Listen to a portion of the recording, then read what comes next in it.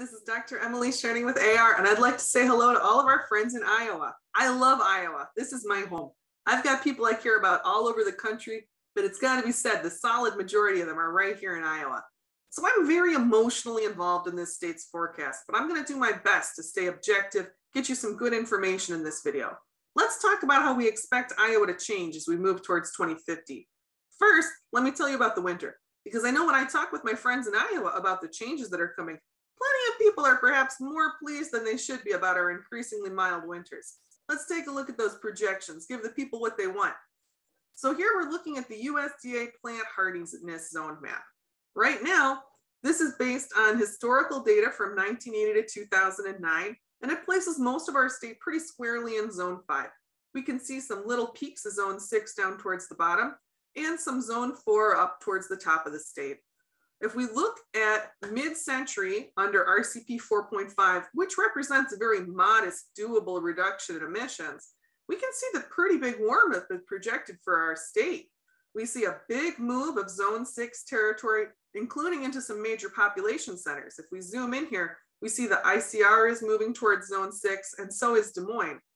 And we see a loss of zone 4 up at the northern border. When we talk about change is always going to be relative. It seems to me possible that although we will see warming, of course, kind of hidden on the map in this central third of the state, that for the big trees, other mature plants, they may experience slightly less stress in that more conserved central band. So what does that mean in terms of what the winters are going to feel like? It'll still get cold enough to snow, but I would anticipate at least another couple of weeks of growing season by mid-century, maybe more like a minimum of 3 additional weeks of growing season towards the southern third of the state. And while there will still be snow, the snow cover won't be as consistent. If you're concerned about soil loss, it's going to be increasingly important to get a fall cover crop to protect the soil from winter winds. Plenty of people are going to see these milder, slightly shorter winter projections and feel a bit happy about that. But now we're going to talk about something I don't know anyone is going to like it. We're going to look at the summer projections. It is going to get hot in Iowa. Let me show you here over on the USDA map. So right now, Iowa enjoys some pretty cool summers here in the driftless area.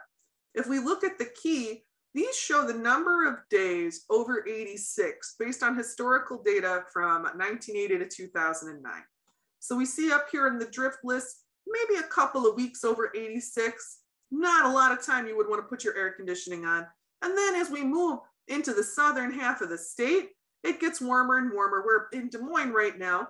We have maybe 60 days, maybe 2 months over 86. And in some places down here, say in the southwest corner, maybe 3 months over 86. Now let's look at mid-century under that reduced emission scenario. And we do see a big change, right? We see this color we didn't see in the state before. That represents up to 120 days a year over 86 degrees. So 4-month hot summer and a 3-month hot summer. And we do see that increased heat showing up in our highly populated areas. We do see it in Des Moines. We do see it in the southern half of the Iowa City Cedar Rapids corridor. And we do see it over to the border here where we have a lot of people living in the Omaha area on both sides of the border.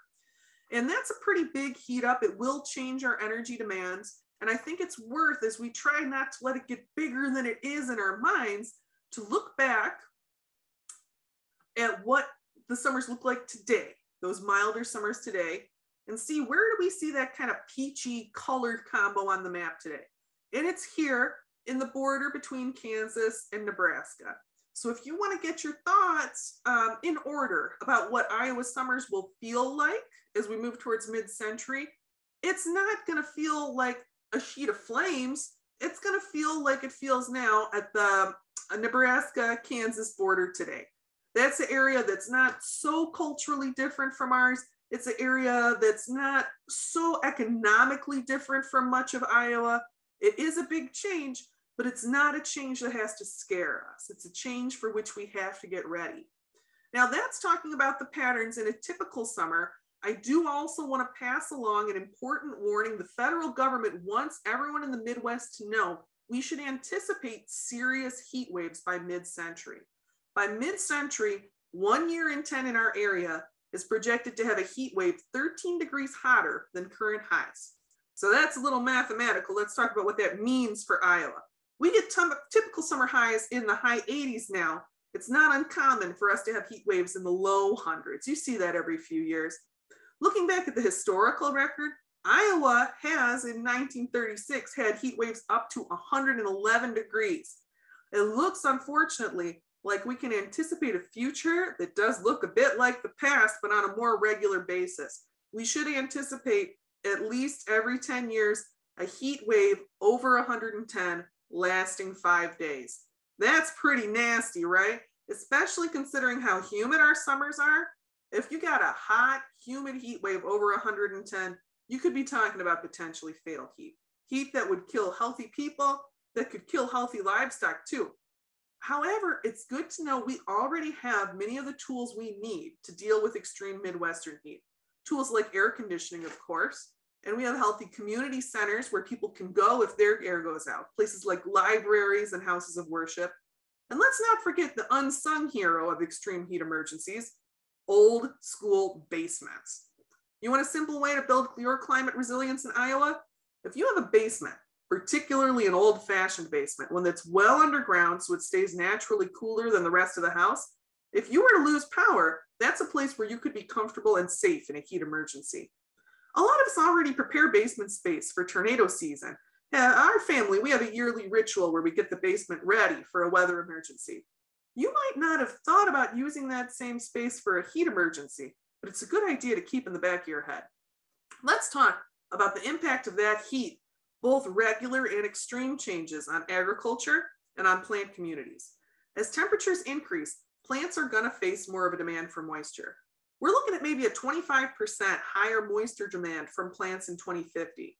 That's a lot. We're going to need more water.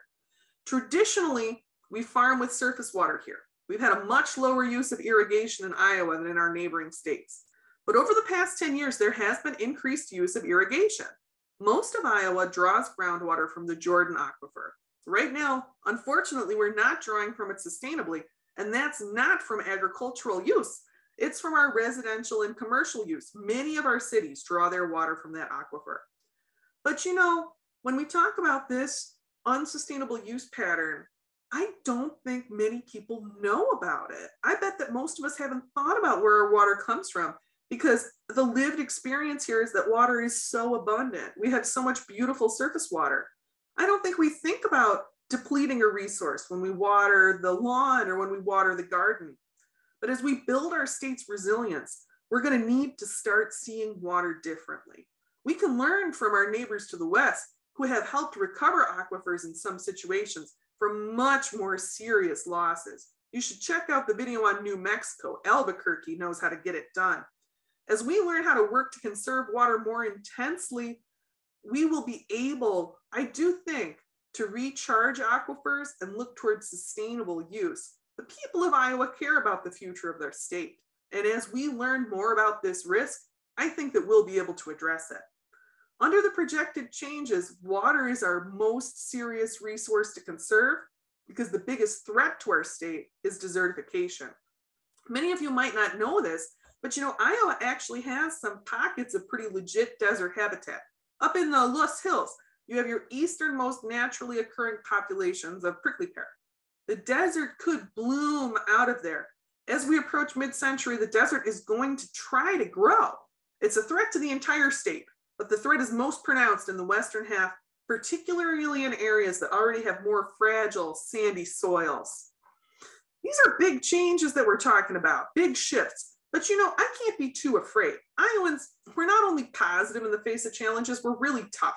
And we get the work done. We're already ahead of the ball on the energy transition. There's still work to do, but did you know we're already up to 40% of our energy coming from wind? And that's talking about energy in the state, not the wind energy we export. I'm so proud of our state's work with the energy transition. And there are communities here in Iowa that are even further along the path towards renewables. The Amana colonies, for example, they get most of their power from local biofuels. And solar installation is way up too. We're building a clean energy infrastructure and we're building a resilient infrastructure. We got whacked really hard by that derecho in 2020, and we know there are more of them coming. There will be more straight line wind damage as the storms become more and more intense across the whole US. Diversifying and localizing our energy infrastructure is a big part of building up our resilience, as is our cultural willingness to help our neighbors when things get bad.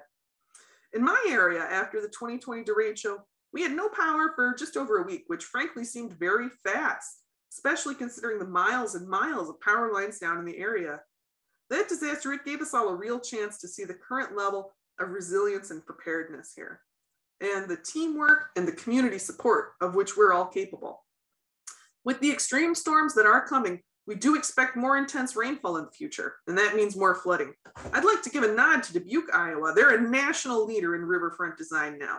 In response to the 2008 floods, they created new green systems to protect their city without the kind of flood walls that pass the buck downstream to neighbors who can't afford renovations. That's the kind of thinking we need in this country, thinking that includes the well-being of our neighbors. When I look towards the future of Iowa, try and sum it up, the best way I can describe it is that everything's going to get more intense. The weather will become even more extreme. Bigger rains, longer droughts, hotter heat waves. You know we're going to get some of those polar vortexes, maybe some ice storms. It doesn't sound that unfamiliar, right? It sounds like home, just like more of it. The extreme conditions of Iowa have already shaped us as a culture. Our people, those of us who make Iowa our home, we all choose to be here. We choose to live in this place with its wild weather and its big extremes because we like it here. And as Iowa intensifies, I think that we will intensify too, that we'll become more resilient in our homes and in our communities, that we'll be able to dig into our values, our love of home, our love of our warm and neighborly way of life, our desire to feed the world. We've got strong communities, and I know that we can work together to get stronger. Does Iowa have the nicest climate outlook I've seen? No way. But I think Iowa has the nicest resilience outlook. Iowa is tough in all the right ways to handle the changes that are coming. I'm so happy that I'll be here with all of us working to build a strong future for Iowa. And if you're listening to this and you're not an Iowan, but it sounds good, you're not afraid of the challenges, you're not afraid of the changes, you want to work with a community and get ready, you come on over here. We got a lot of opportunities. It's not going to be easy here in Iowa. It never has been what you would call easy. But the people here, we make it nice, and I believe that we'll continue to do so in the future. This is Dr. Scherning with AR signing out. Please like and subscribe and help get the message out there. There is hope. We can prepare for what's coming in this state more than many others. Let's get ready.